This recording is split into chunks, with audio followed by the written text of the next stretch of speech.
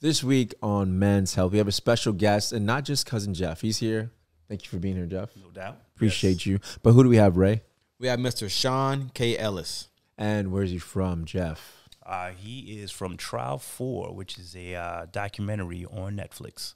If you guys haven't seen it, I suggest and recommend that you do. It's one of the top-rated docuseries that was out last year, and it's still on there, and it's made some waves. So we actually had to have him on the show. Had to do it. So anyway, this dude is a advocate for people that are wrongfully convicted. Yeah, because he was wrongfully convicted. He spent over 21 years in prison for a crime that he did not commit. And we're talking about betrayal, mistrust, injustice by the justice system. The list goes on, but we learned from this guy. You're not going to believe how amazingly at peace he is. Oh, yeah. And just what a given person he is. And he gave us his time, and there's so much to learn from this guy. I'm going to learn how to handle my anger issues. Yeah. When the kids don't do the dishes. You know what? Since we have a special guest, Cousin Jeff. Yo, Jeff, just tell the people to sit back and enjoy the show. Tune in, relax, take this in, because Mr. Ellis, he's got a story to tell. And in addition to his story, he's an amazing individual. He basically is the definition of just perseverance and not allowing a bad situation to change who you are as a person. So you know what? It's an amazing story. With that said, enjoy the show.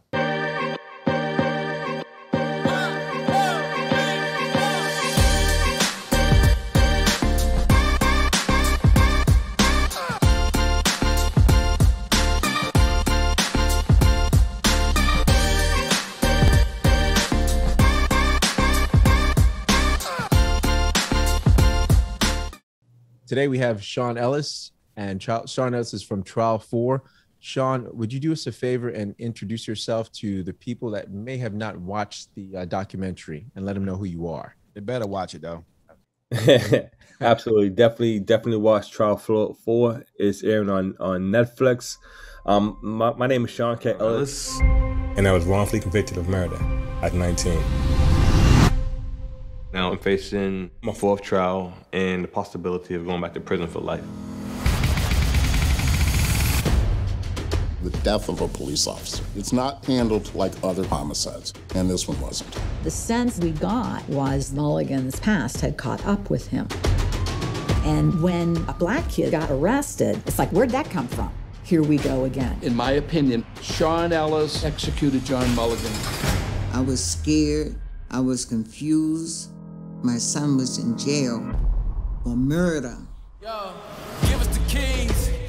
The first words out of Sean's mouth is, I was there that night. I brought some diapers for my cousin. I came out and went home. Down on our knees. Why would somebody put themselves in the middle of a homicide if they were involved? Yeah. The cops were just looking for someone to pin this murder on. Ellis was convicted by the work of corrupt police detectives. Enough is enough. I feel like I might just go self-destruct. The corruption within the Boston Police Department is what drove this investigation. There's nothing that connects Sean to this crime. The Attorney General's office knows about it. The U.S. Attorney's office knows about it.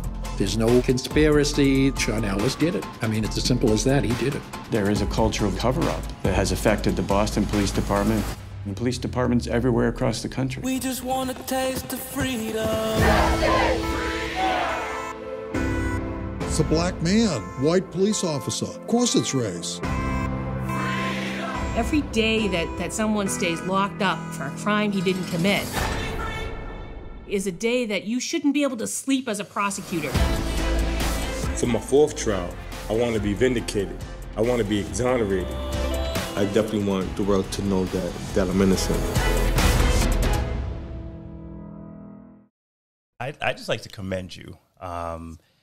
You know, the takeaway from watching that series was, and I'm pretty sure you've experienced a variety of things since your ordeal, but the takeaway from it was your poise, okay? In watching it, I felt angry, I felt frustrated, and it seemed like every situation in which you whether you were speaking to the attorney or friends or just the Netflix crew, your demeanor and your poise, it almost seemed at a place of peace. And I have to commend you for that, because I don't know if I'm built to after experiencing something like that, to maintain, that level of poise, to maintain that level of insight, to still come out and be so open and willing to share and willing to talk to people. So, definitely, man, it was really impressive. I think you're an amazing individual. And again, like Red said, thank you so much for meeting with us. This is absolutely a pleasure. Thank you. Piggybacking off what Jeff just said about your patience, I was reminded by that when you asked for that lawyer. Her name is I couldn't get it right. Is it Panaccio? Rosemary Scapicio. Caspicio, yes. Caspicio. Put a respect on that name. Yes. Right. No doubt. Yeah. She was, like you said, she was right to the point. She's like a bulldog. Like she was rough and tough, and she had no fear. But what I love about it is when she said that, when she heard your story and you wrote to her, and piggybacking off of what Jeff said, she said she didn't have time for you, and you said, I'll wait. Yeah. I mean, like it was just like, no, I needed, I would have been like, I need you to help me right now. But you said, I'll wait. It was amazing that you said that. Yeah, it's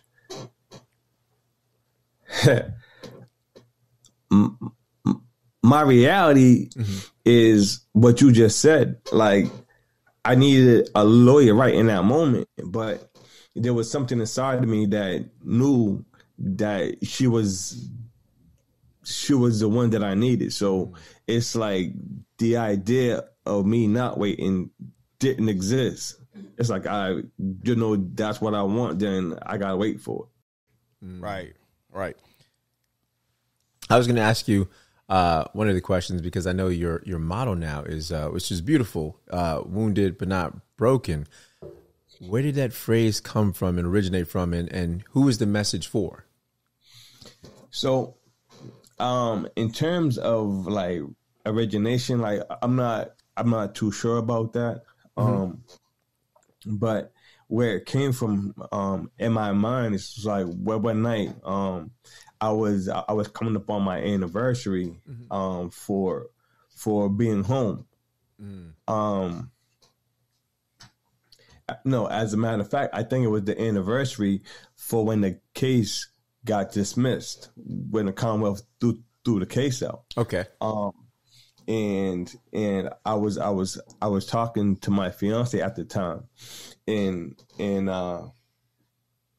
she asked me, like, what is, like, how is it that I was feeling in that moment at that time, and I just shared that, I was wounded, I was wounded by all that I went through, but that I wasn't broken by it. And she happened to, get a T-shirt made celebrating my anniversary, and it was on a T-shirt. Wow. No, that's beautiful, because it's universal. I mean, it can apply to anyone. That's why I asked you, like, who's it meant for? It's just not for you. It's for anyone that has gone through some, either wrongful conviction or anything, been wrong, period, but either by an abusive relationship. Absolutely. So it's very, absolutely. I love it. Love the message. Yes, it's and that's the beauty in that. It's like, it isn't just for people who have been wrongfully convicted. It's for young children who are fatherless or who are motherless. Gotcha. Or who's being raised by a single parent that has come up through the system or through a hardship. It's for those who have been in the Department of Children and Families or DSS, and it's for the battered women and the battered men. Wow. It's for homicide survivors, rape survivors. Like, it's for those who have, like, gone through something. Yeah. That is intended on breaking who they are as a person, that is intent on breaking their spirit, but they fight through and persevere through and come out of it not broken. That's who that's for. That's who's all represented in that, because it's that type of spirit that is the kindred spirit that runs through us all and connects us all. Absolutely. I was gonna say, it definitely connects us all and brings us together. So it's like having I was gonna say a brethren or a society or community that has been hurt by the world or by circumstances, but yet you're not alone.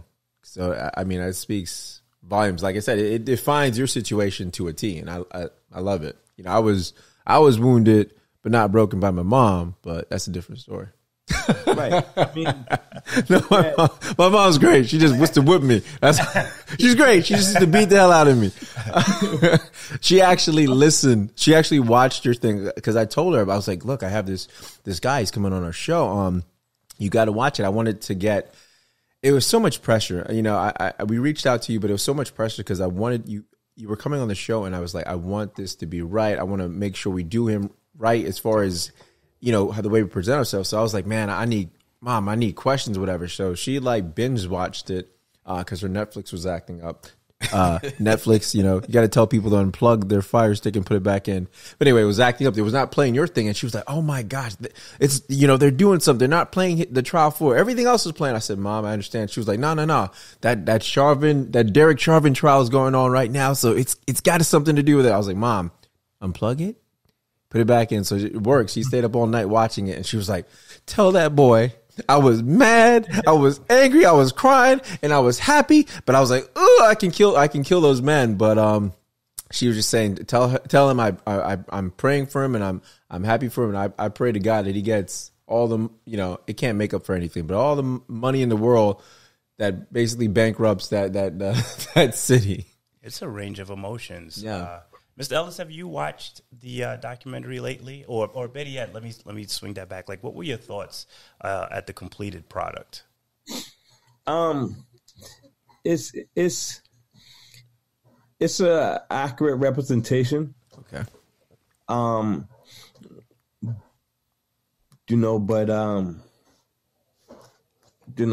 knows? I was angry.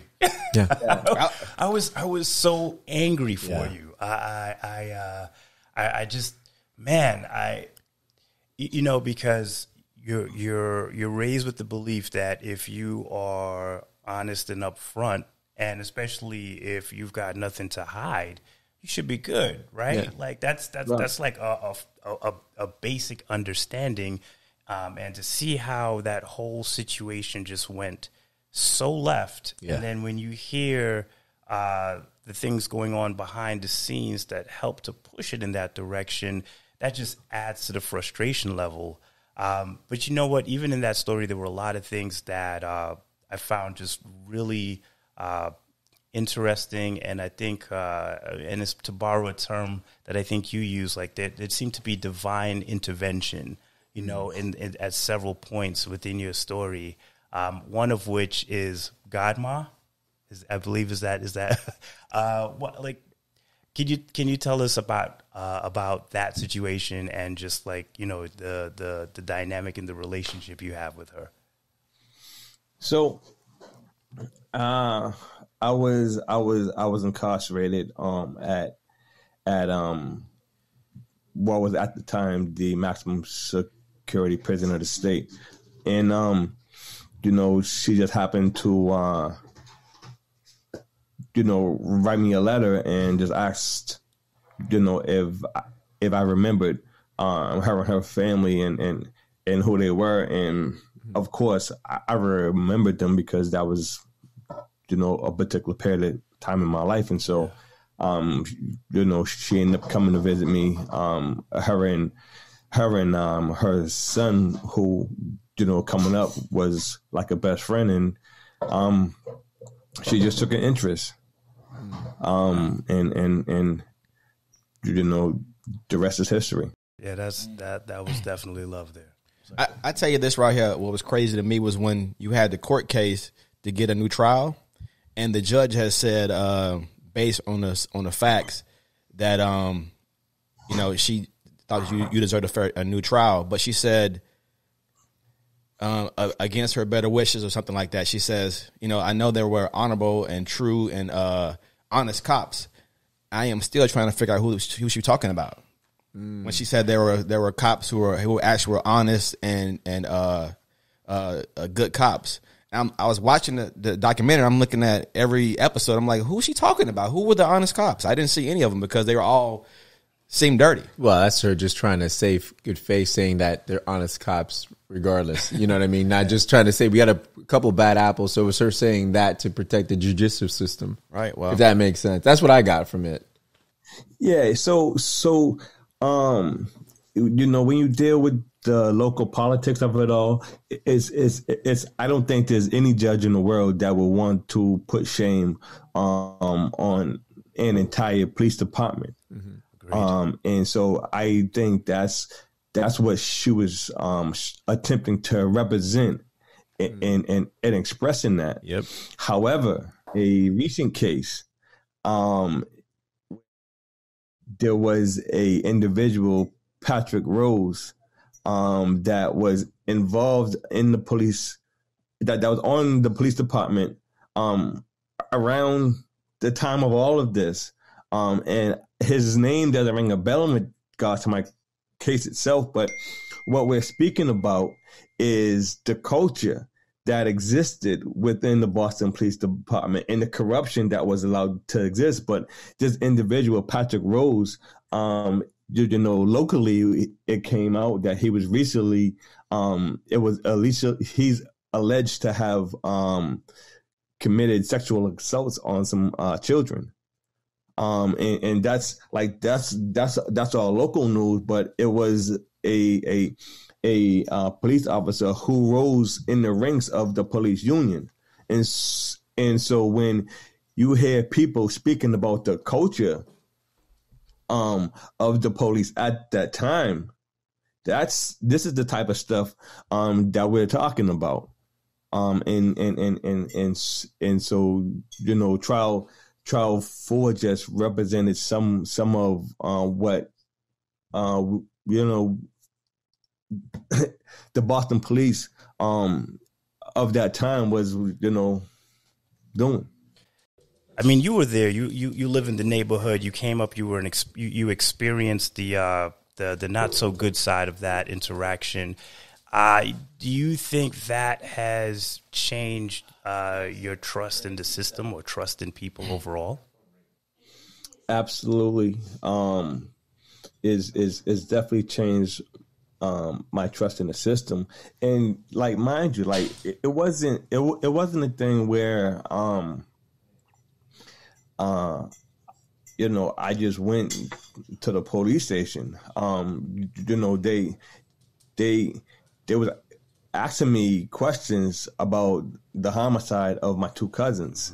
And it was during that basically just pounced on me with the allegations of killing Detective Mulligan.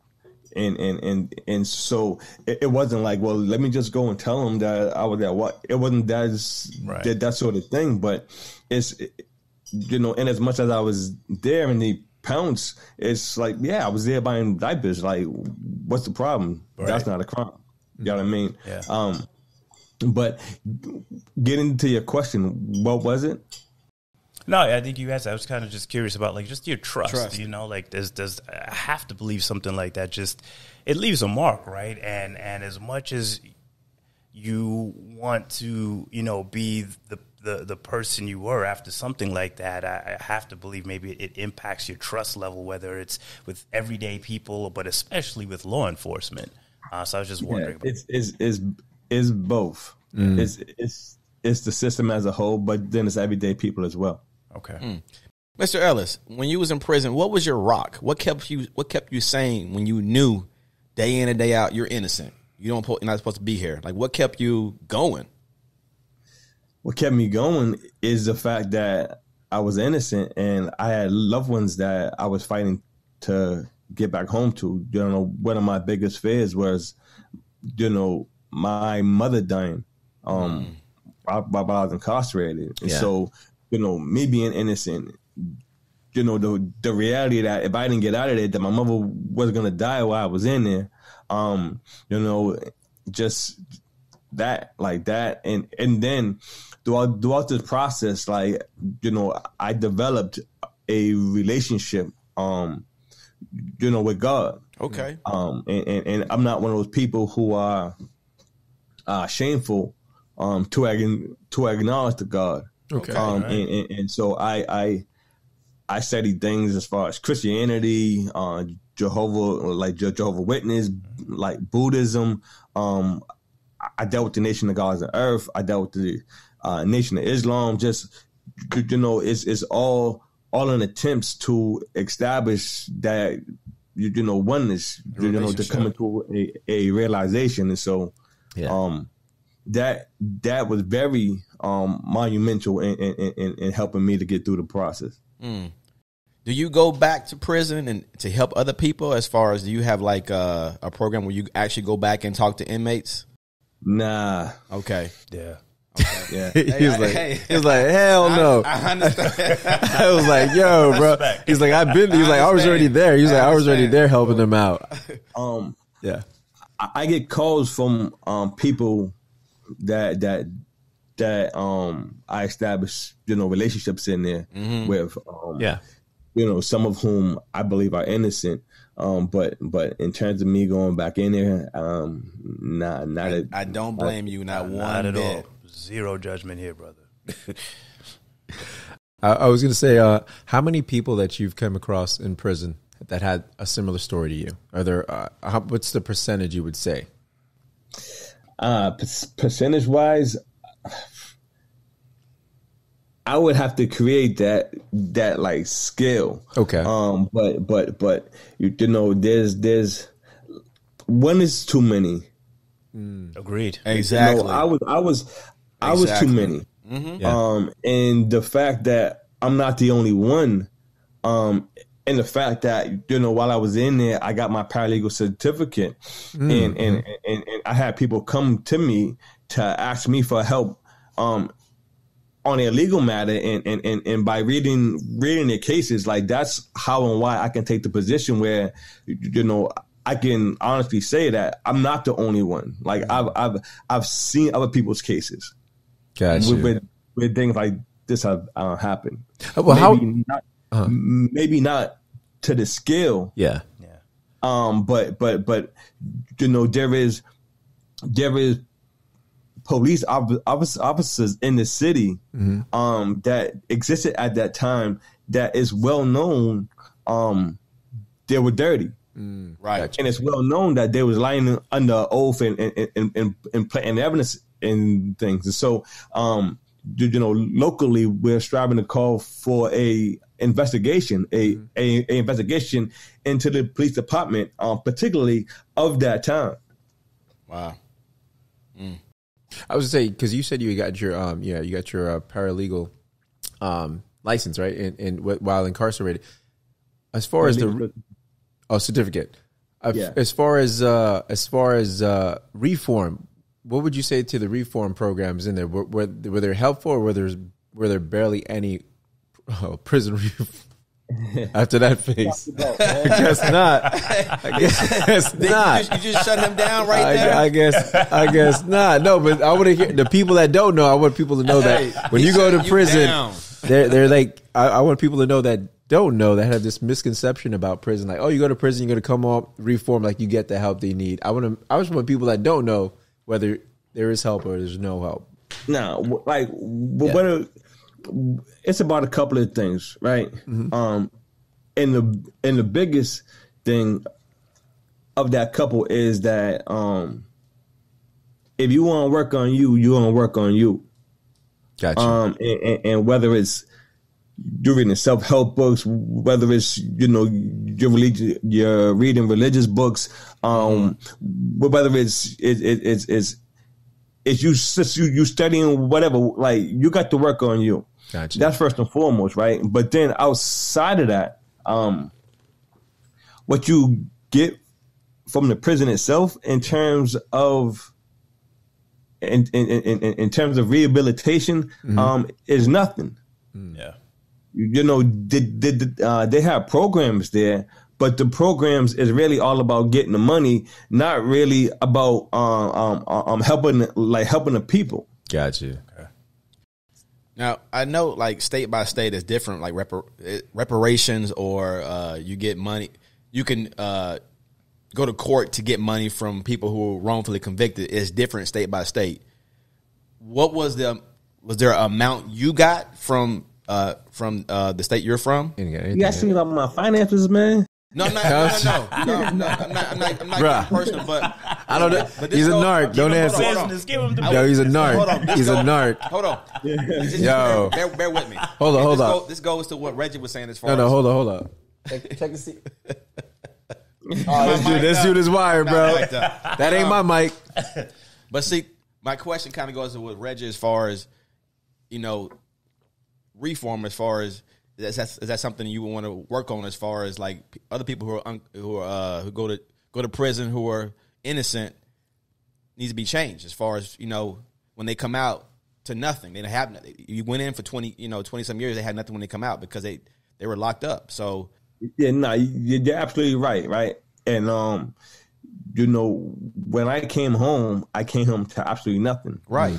But I was still fighting my case when I came home. Mm-hmm. And when I say I came home to absolutely nothing, yeah, you know, there was people around me that helped to provide and make sure that I was straight. But in terms of the Commonwealth of Massachusetts, yeah, you know, here it's a Commonwealth, in other places it's the state. But here I came home to absolutely nothing. No housing, no money, no job, no nothing. Man. All right. So, but I also came home still fighting this case. Yeah. I came home on a $50,000 bail. You know what I mean? So, you know, I want to lift up, you know, the people that held me down during that process until I was able to make the transition and learn how to do a resume and apply for a job and go through that process. You know what I mean? But so that was one of the things that you touched on is the reentry phase, particularly of the exoneree. Yeah.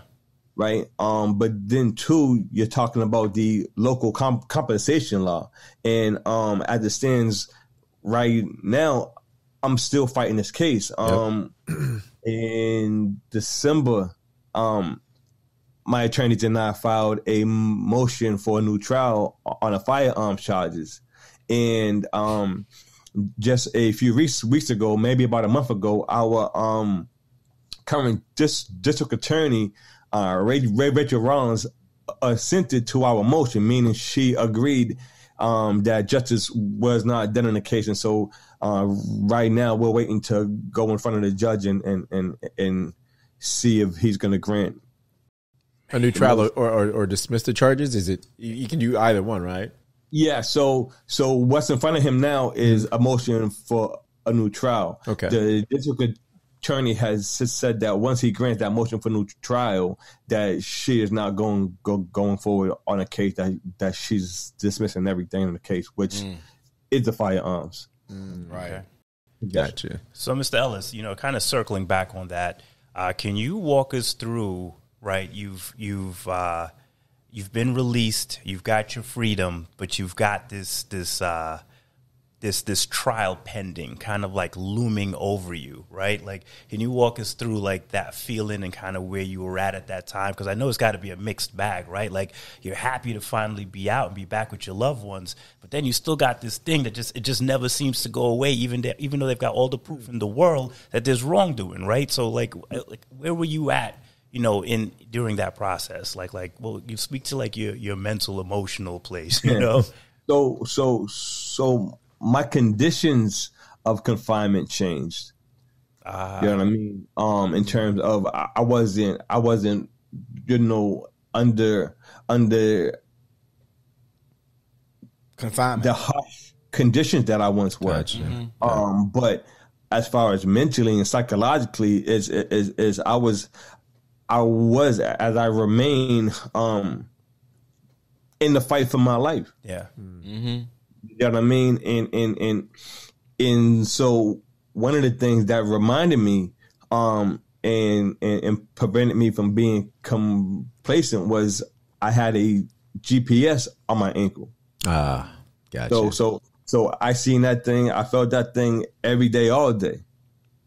Okay. So that was the connection as far as physically between me, the physical part of my fight. Okay.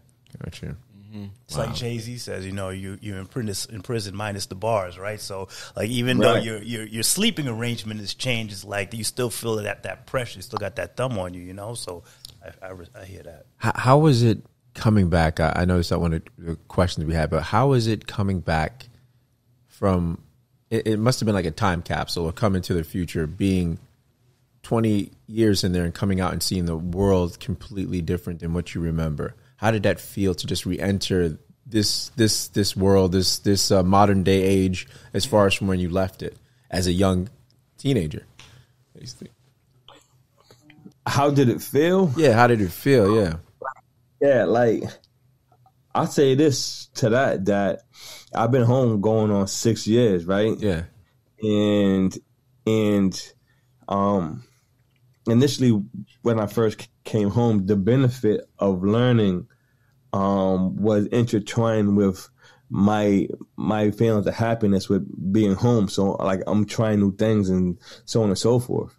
But I've recently crossed over from like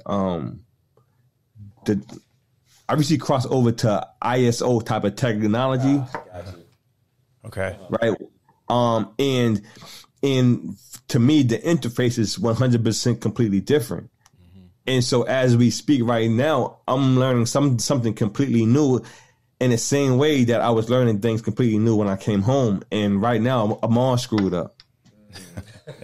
You know what I mean? Yeah, and I say that in a way where it's I'm still trying to learn how to use technology, period. Yeah. You know what I mean? Yeah. Me too. And so it's whereas it isn't just a matter of crossing over from somebody that's already been out here with technology. Like I'm behind the eight ball 2 or 3 times over with the crossover. I believe you. Yeah. Yeah. You know what I mean? Yeah. It's intense. But is it different now? Because you're entering a society where, okay, so I don't know how it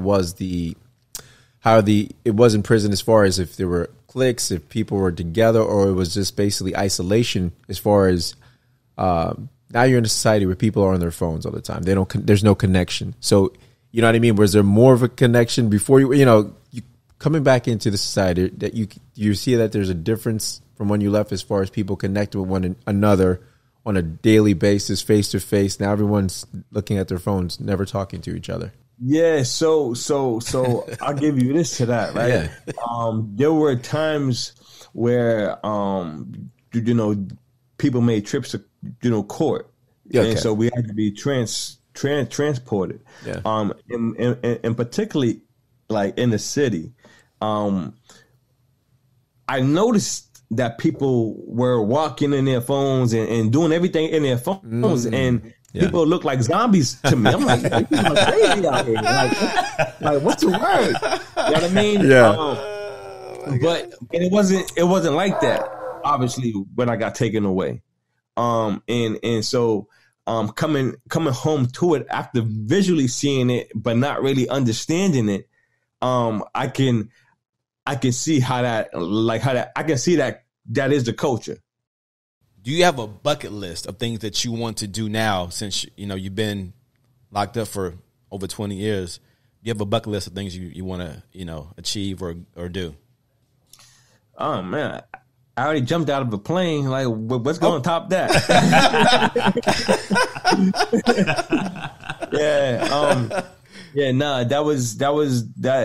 that idea came from my partner Diamond. But something that I want to do that's really not all that big is go jet skiing. Oh my gosh! Oh yeah. You gotta come to Florida. Gotta come to Florida, man. Man, you gotta come to Florida, man. Seriously, we love to hook up with you, man. We will link up. Seriously, I'll actually be somewhere that down Florida more sooner than later. Okay. So yeah, I'll definitely man, hit us up, man. Seriously, we know where the spots is at. Yeah. But so yeah, that I'm not sure, man. I just want to live, be happy, man. Oh and, yeah. And work myself back into life. Like I'm still in the process of trying to learn what I like and what I don't like. Mm-hmm. Okay. Yeah, that's you know what I mean. Just on very basic things. You know what I'm saying on other things, I'm way ahead. I'm saying, but the real basic stuff is what's hitting me now, and I'm having to figure out. But it's all good. Okay. So wounded but not broken. That's right. So in watching your story, context is everything. So I try to go online and find newspaper clippings or stories and stuff just to kind of get a feel, a gauge for where people were at that time and certain comments made. And, I found all kinds of article titles, speaking to your situation. And one of them that stuck out was this was a miscarriage of justice. And I guess I wanted to ask you, if you had to sum up your situation, how would you do that? What would you say if someone was to say, all right, well, talk to me about what happened to you? How would you sum that up? What's your thoughts on that? Because, we come up with fancy titles all day, like miscarriage of justice, but, that doesn't even begin to scrape the surface of what you went through. So I guess if you had to sum it up, what would you have to say to that? How would you put that together? Wow. I got to write something down. I know that was a loaded one. You had the pen and paper ready too. His thesis, you gotta put a thesis on that. You know what I'm saying though? Because I told you I watched it and I was just like, man, this is crazy what's going on to this guy. Oh, he's really writing something down.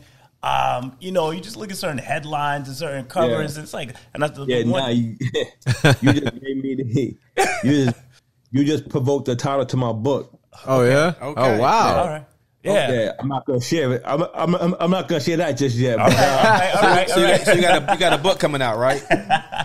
Yeah. Okay. Yeah, and I appreciate that. Anytime. I appreciate you for provoking that thought. But how would I?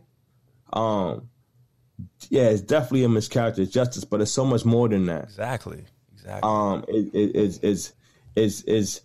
It's so much more than that because the system worked as it was intended to work in that situation. Mm-hmm. Mm-hmm. So it isn't just no miscarriage of justice. The miscarriage of justice is when the system mistakenly does something that injures the person as a result of it. That's a miscarriage of justice. Yeah.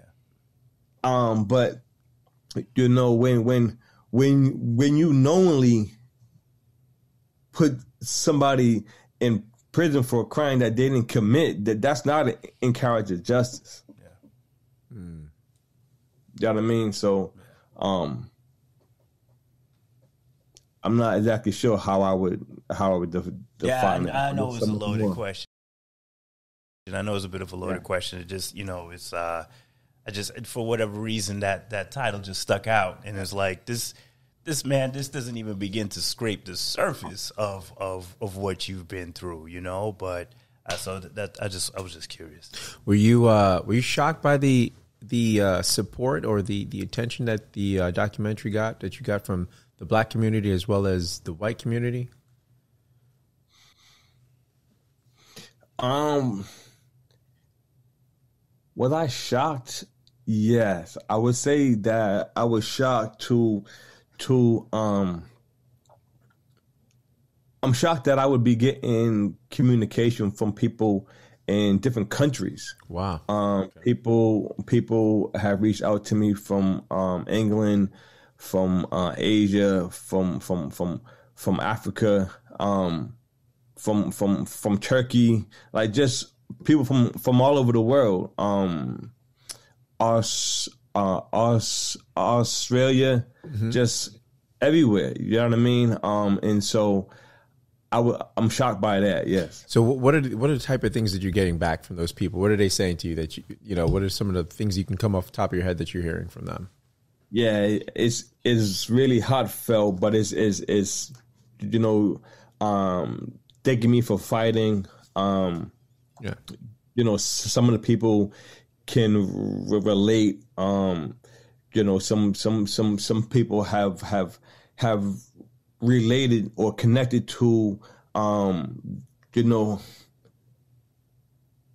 not that wounded but not broken spirit. Gotcha. Mm-hmm. You know what I mean? It's kind of like, well, Sean, if you can go through that and come out of that the way that you're choosing to come out of that, then you know, I shouldn't be allowing the things that are going on in my life to be affecting me in a way that I am. So it's people saying that I've inspired them to approach things differently, and for me that's really humbling. Okay, all right. Well, I tell you, in my family, prison is nothing new to people in my family, but not for someone who is innocent. And you're a beacon, you know, of perseverance, as you well know. But who is Sean Ellis today? Who are you right now versus Sean Ellis in 93? So Sean Ellis in 93, you know, was a young black kid, you know, learning about life, learning how to live life. Mm-hmm. But fundamentally, that person was who I am today. And the person that I am today is a loving, caring person. I'm an intelligent person. But you know, is in that, you know, I'm a black man. Right. You know, I'm a son. I'm a brother. I'm a husband. Yeah. You know what I mean? Right. Yeah. I'm a dad. I'm saying so it's I've just gone through a hellish ordeal that no man or woman should have to go through. And don't forget you're a survivor. And inspiration. Deal with and heal from that. And like my brother just said, like a survivor. Mm-hmm. Yeah. Do you think? I know they're people don't know what their purpose is in life, and I was saying, do you believe this wrong has somehow guided you to what your purpose is in life and giving you this drive to change things, whether it be through legislation, and other things you're doing as far as the charities that you're involved with as well. So what do you believe that this has made, this is exactly who you were meant to be, even though it was going through something that, like you said, no man or woman should ever have to go through? Because I know in the Bible, you said you were seeking oneness with God, but in the Bible, there's a lot of stories as far as people that were wrong. There was Joseph, right? Or excuse me, was it? Yeah, Joseph. Joseph that was put in prison. He was wronged by his brothers and put in prison, and all of a sudden he became the second hand to the Pharaoh, right? Mm-hmm. The second hand to the Pharaoh, but it was all, and what was it? Not it was all. What's the word I'm looking ordained? for? No, not ordained. It sounds like it was. It's part of the process, right? Well, part of the process, but it's not redemption. I would say like kind of like a redemptive story, but you don't have anything to redeem. Yeah, but it's like coming from the ashes, like the phoenix rising. So, do you believe your wrong made you find your purpose and hone in on who you're supposed to be? I can't say that it did. Like, you know, somebody asked me that question the other day. Yeah. But it's like, I'm still learning my purpose. Okay. Like when I came home, well, when I was younger first, when I was in middle school, my dad asked me what I wanted to be when I grew up, and I told him that I wanted to be a lawyer. And then is we have trial 4 happen. And then when I came home desirous of being a lawyer. I thought my purpose was being a lawyer and defending people in court. But it's then I got introduced to different stuff, and that has an attraction to me. Gotcha. Community organizing has an attraction to me. It's like, all right, man, like, is that my purpose? So, like, I'm really still in the process of really learning myself. But what I do know is that the criminal law system, is broken. Oh yeah. And I just can't just be quiet. And not highlight the fact that it's broken. Right. Not utilize what happened to me to lift up the voices of those who are struggling through it. So, based on what you just said, I was with some friends of mine back home, and I was out talking to people about we were going to be interviewing you, and one friend happened to be a friend of a friend was a lawyer, and this lawyer had told me what you just said. The system is broken. So I asked, what would you do to fix it? And then she told me what she would do to fix it. And then I said, hey, would you come on the show to talk about it? And she will not. She would not come on the show to talk about it because they are afraid of the repercussions to tell the truth about what it takes to fix the system as far as criminal justice and everything. And it's crazy to me how they know what to do to fix it, but they won't even talk about it. It just won't. So this is what I'll say to that, is that there is a whole community of exonerees that will pick up and step forward on the fight to fix the system. Whoever it was that you were speaking to don't have to step up. All we got to do is make that connection, because there's a whole exoneree community that's fighting and organizing to really confront and deal with and get redress from the criminal legal system. Right. So let's go on and make that connection. Before we let you go, I want to discuss the foundations that you cover, because we're going to make a donation to it. Bro-RantZ will. The foundations, the charities that you are very active in, that you want other subscribers and listeners to chip in if they can, to donate to the cause, and tell us about them. Yeah, so I am definitely on the board of the New England Innocent Project. I'm definitely involved in that community, in the community of the exonerees, and that's a nonprofit 501c3. And what that organization does is works to undo wrongful convictions. They work to get innocent people, men and women, from out of prison for crimes that they didn't commit. So that's definitely an organization that's near and dear to my heart. And then we have community servings, which is also near and dear to my heart, which is actually where I work at. Which provides made from scratch medically tailored meals to those who are sick and infirmed in the New England area. Very good, very good. I mean, we're definitely gonna do our part and donate in honor of it, as your assistant said, Cynthia, which is great. Hey, you've got a great assistant. Love her to death. Wonderful. So, man, I want to thank you so much for your time. I appreciate it. We all appreciate it. Is there anything you guys want to say in telling them goodbye? I got one thing. Would you do us a huge favor when you come when you get your book out, like on our show? Oh yeah, absolutely. Absolutely. Yes. Can we do 2 favors? Whenever you make it down to the Sunshine State, you got to hit us up so we could go jet skiing. Right? That was already a given. That was a given. That was already my given. bad. I didn't know. That was already solidified that. My bad. I misspoke. Circling back, thank you so much for your time today. I think I like the word you used, beacon.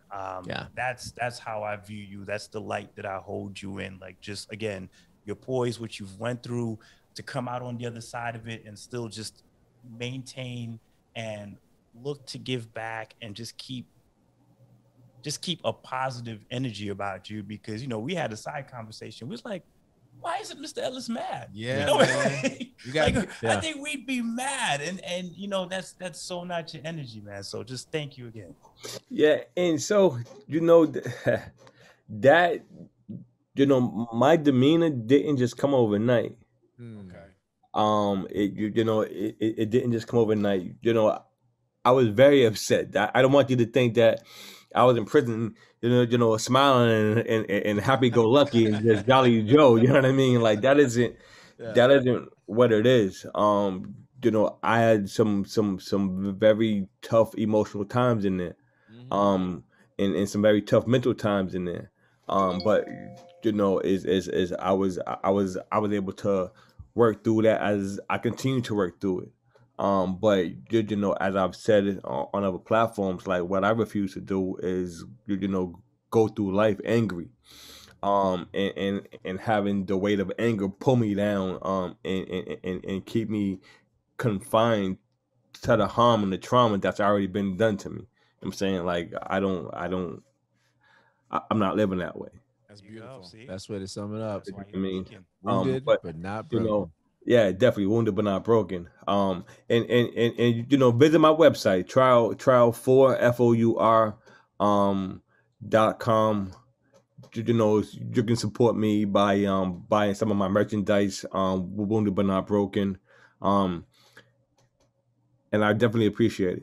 No, we definitely will. And I'll hit you up. I'll hit you up when I get down there, though. All right. Okay, all right.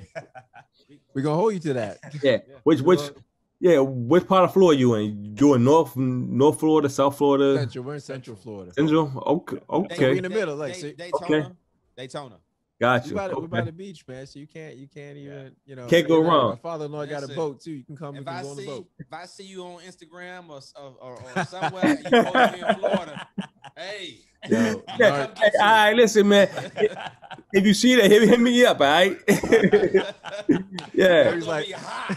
I'm gonna put it back on you. Nice, brother. Yeah.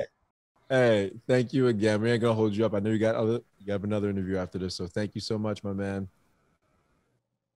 Yeah, definitely. I just got hit with some stuff, but definitely. I appreciate you all. Thank you. All right, brother. God bless. All right. Bless up. Thank you, brother.